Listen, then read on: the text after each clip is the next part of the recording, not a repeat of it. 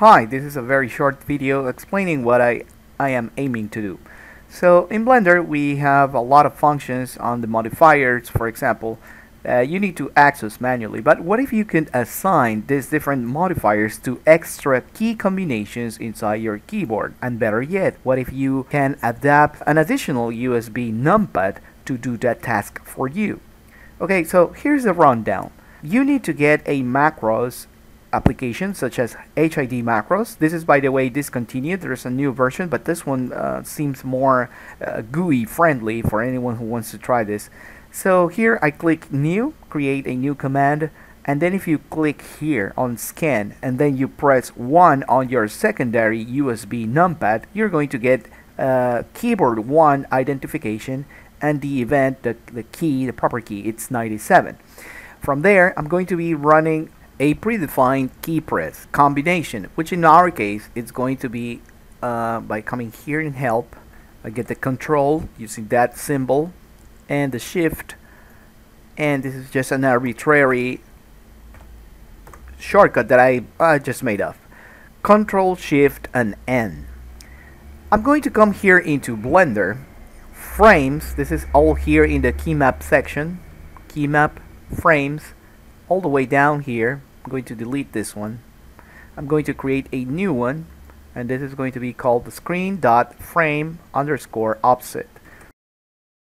This will expose the RNA parameter, in this case delta. I'm going to push 1 because I want to go forward, and here Blender is going to ask me, hey, what do you want to do? What do you want to use for this shortcut? So I'm going to click the same thing that we did on HIDMacros. Control Shift N. Let's use that.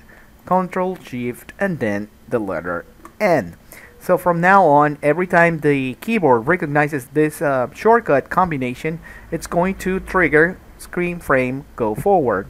Okay, but the problem is that in my secondary numpad key that I have right here, whenever I press 1, it's going to get identified as a numpad 1, regardless if it's on this one or if I press this one. So this is keyboard 2, this is keyboard 1, identify on HIDMacros. So when I press the secondary USB numpad number 1, which is binded with this shortcut, it's going to trigger, alright, and it's going to work. It's going to move forward. It's going to comply with this shortcut. It works. But the problem is that it also triggers the first command that it's been assigned to numpad 1, which is basically, you know, have the front view, front orthographic view. So it doesn't matter how many times I do this, it's always going to launch the numpad 1 trigger for the front orthographic view. So I figured this is not a HIDMacros problem. This is an issue with Blender. And how do I make sure that F13, for example, one of the function keys, is working? I'm going to create a new macro. This one is going to be called F13 in OBS.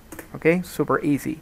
I'm going to scan it, press 2 on my secondary numpad key, and then I'm going to say to send the keyboard sequence to the F13 key. Okay, the F13 key does not physically exist on my keyboard, but HIDMacros is capable of emulating such key and letting OBS know that whenever I press my numpad 2, it's going to be emulating the numpad 13 key on its configuration. So check it out. I have my general scene, and then the trigger, the shortcut that I want to use for that, the hotkey I want to use for that, is going to be F13. So if I press 2, you will see effectively it's reading F13. Now it doesn't matter if it works or it doesn't work, F13, F4, F24, it doesn't matter. The thing is that it's being picked up. So therefore, we know the HIDMacros is working correctly as intended, and that the issue is happening here in Blender.